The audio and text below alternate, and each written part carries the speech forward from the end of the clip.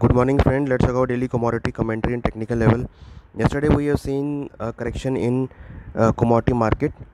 We have seen that gold and silver prices corrected from higher levels, and even we have noticed that bullion, base metal, and energy segment also corrected from the higher levels on the back of strength in the dollar.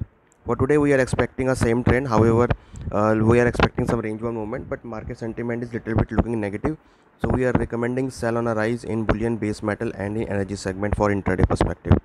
Technical level RS follows gold support at 50,300, resistance 51,100, silver support at 59,000, resistance 60,550, uh, copper support at 693, resistance 711, zinc support at 305, resistance 311, lead support at 179, resistance 185, nickel support at 2120, resistance 2180, aluminum support at 207, resistance 213, crude oil support at 8050, resistance 8450, natural gas support at 495, resistance 512.